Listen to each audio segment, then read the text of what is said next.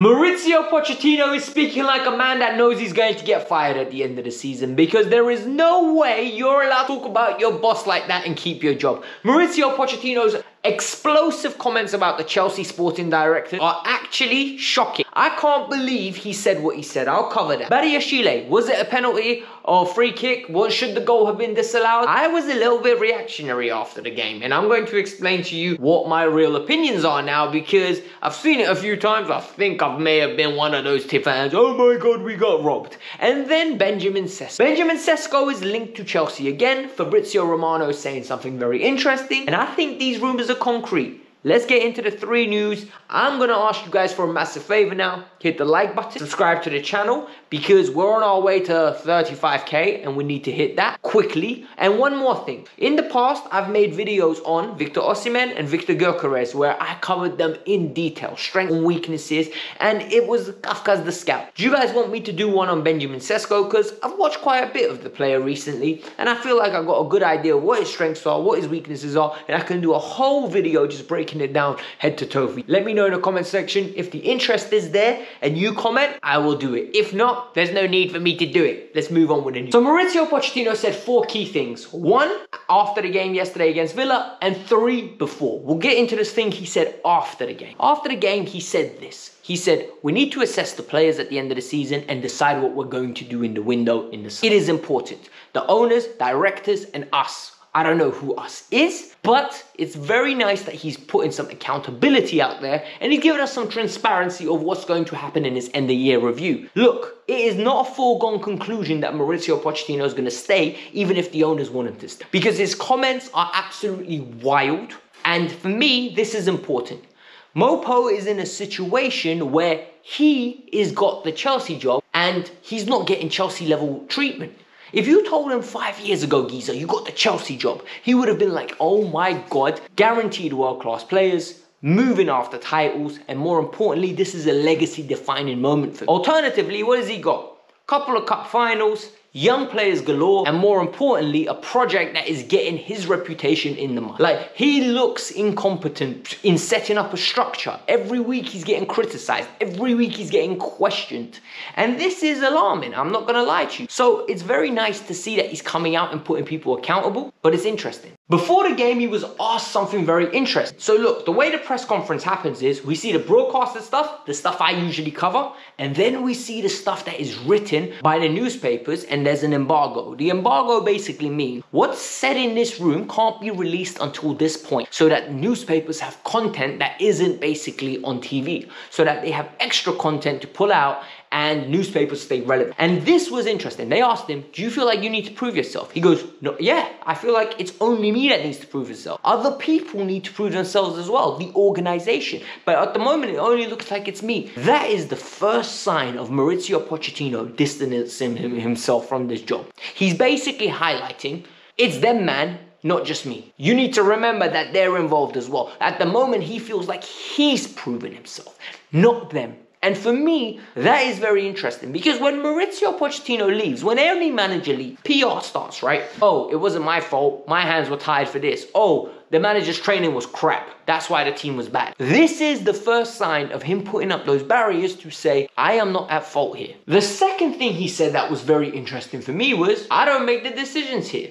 I don't have the keys. And this is very opening. Look, what do we know about Maurizio? He's the coach. Maurizio makes no decisions on what players come in. So when Maurizio moans about, I don't have experience, he's the wrong person to be moaning, because he's like us. He wants more players that have been there and done that. It's the sporting directors that have the keys. It's the owners that have the keys. So when Maurizio says, I don't have the keys, I don't make the decisions, we need to believe him on that. And the fact that he's so publicly saying that after there have been reports telling him to basically stop being so vocal and airing out the laundry of the team, it's wild to me. It's absolutely wild. It's very interesting how he's taking this stance. The final thing that was very interesting to me is he's not talking to the owners anymore. It's been 2 months since he's spoken to the owners, and the 2 months is since in my opinion, the Carabao final. We know after the Carabao final, we received text. Since that point, he said he's not spoken to any of them, and he still believes at this moment in time he's got their support. They've asked him, do you believe that you have their support? He goes, I don't know how to answer that question. I don't know if I have their support.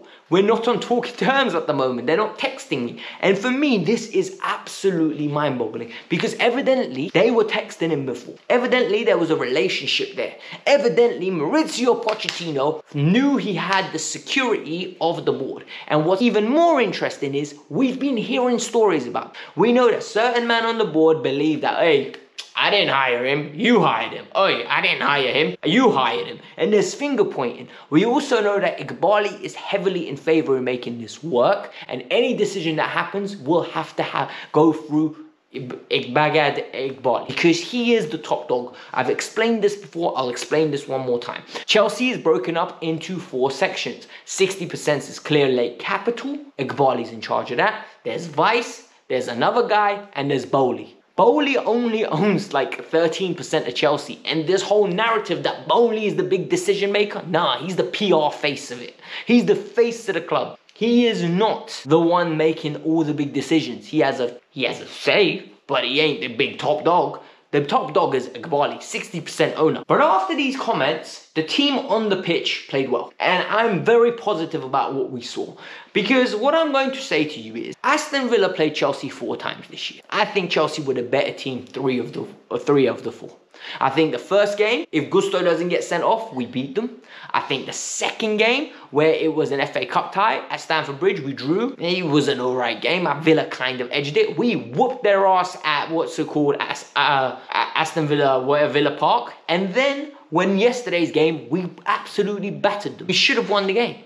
They had their opportunities. Yes, they scored and they punished us. However, we had more possession. We had more chances created. We were absolutely, in the end, I called it robbed. We weren't robbed. Because when we're being fair, when we're being open, when we're being honest, Badeshile's foul was a foul, man. And a lot of people can say, Alex, what are you talking about?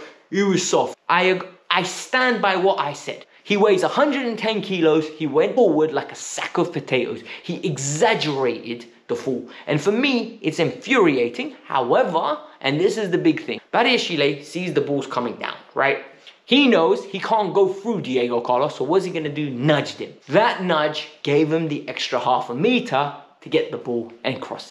Like, we need to be honest, we need to be fair. A lot of people called me out on it, a lot of people agreed with me, surprisingly. However, we need to be honest, man. Like, on this platform, after the game, I'm emotional. That's why you lot come here often. And the reason you come here is I entertain you, I give you logic, and I also give you off-the-cuff thoughts. My first things I thought. Then when I go away and I watch highlights of the game, I kind of go, you know what, this was a bad decision, I was wrong here. We're all wrong at times. So, it's frustrating, it's annoying, but it is what it is. It wasn't meant to be. We'll get him another time. The final bit of news is regarding Benjamin Sesko. Fabrizio Romano has once again come out and basically reiterated that Sesko is available. He's got £43 million on his head top. That's the release clause. He also said that Chelsea are heavily interested. He name-dropped Chelsea in it. And you know, nothing comes out from Fabrizio's mouth without a meaning. We know that Fabrizio Romano is heavily influential and we know he works with clubs. It's public knowledge. When you're that big, you're an excellent mouthpiece for football club. Like you are. He's going to make a lot of money and he's most probably going to say a lot of stuff because it's information, right? He's a reporter. His job is literally to talk to people, them to tell him stories and him to report it to us. He's a reporter. I don't know why people get angry. Oh, Fabrizio works for the clubs. Yes, he works for the clubs. He's built up a platform to the point where clubs believe that he's an asset to have. Well done, Fabrizio. I respect it. But what I also will want to say is Sesko is a very interesting player. Do I think Sesko is great? I think Sesko is a good player. I really do.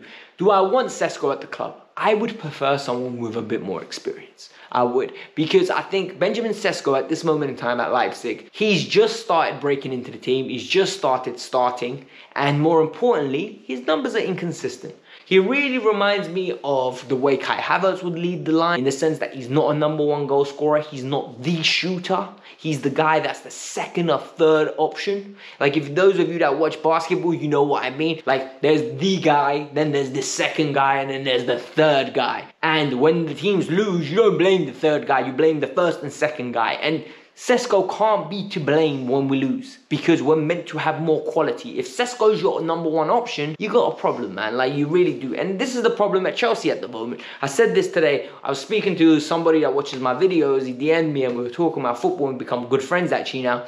And we were saying how Chelsea have got too many third options. And by what I mean by that is, Nkunku was meant to be the main guy. Sterling was meant to be the second guy. The third option was meant to be a Palmer, a Noni, a Jackson, a Mudryk. Someone developed, yet they're not.